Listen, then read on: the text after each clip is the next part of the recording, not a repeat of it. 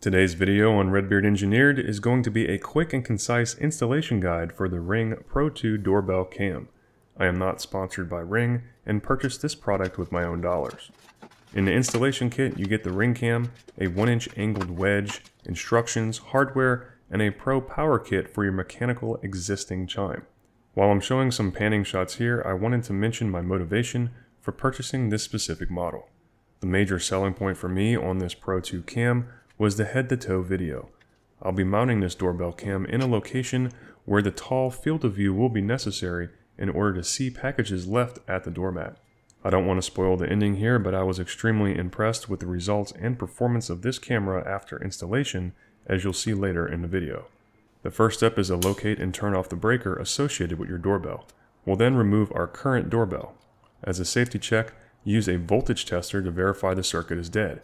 The last thing anyone wants is to have "died while installing a doorbell cam" written on his or her gravestone. Using the wedged mounting plate as a drill guide, I drilled a 5/32 of an inch hole into the concrete with a masonry bit. I felt like these 3/16 of an inch concrete fasteners from Lowe's are a better option than the provided hardware. After getting the top hole drilled, I'll get the top fastener started so that the bottom hole is spaced out appropriately on the wall. Once the mounting plate is installed, it's time to connect the doorbell cam.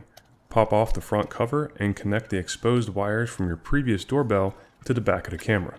You can then use the provided screws to attach your doorbell cam to the wedged mounting plate.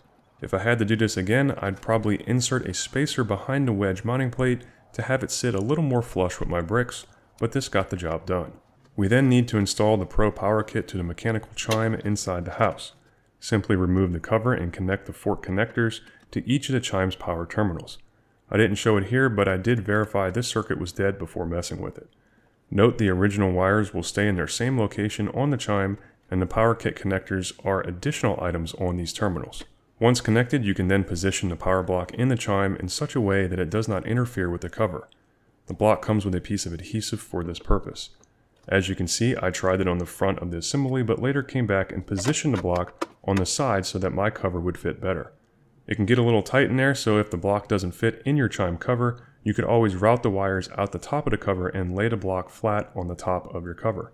The next step is to turn the power back on at your breaker, and we can start the setup process. Log into your Ring app, hit the hamburger menu at the top left of your screen, and select Setup a Device. The rest of the process is pretty straightforward. After you select Door Cam and scan the QR code on the side of your door cam, the application will step you through the configuration. If this is your first Ring device, make sure you have your Wi-Fi password on hand.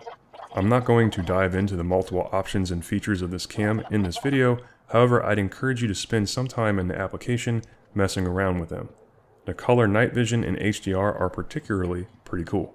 The last step for me was to lay down some silicone along the edges of my camera since I mounted it to an uneven brick surface. This is just a precautionary step to help keep the electronics dry. So here are some performance shots. You can see in the first clip that the camera will pick up movement pretty far away, which is adjustable if that bothers you. It also has a really good field of view on the doormat, which is why I bought this specific camera in the first place. The last shot here is of the night vision picking up a possum walking across my flower bed. This footage has the night color vision turned on, so that should give you a good idea of what it can do. I really hope this video was helpful to those of you out there looking to install a Ring doorbell cam. If it was, please hit that like button down below and consider subscribing to the channel for fun projects in the future. With that, this is Red Beard Engineered, signing off.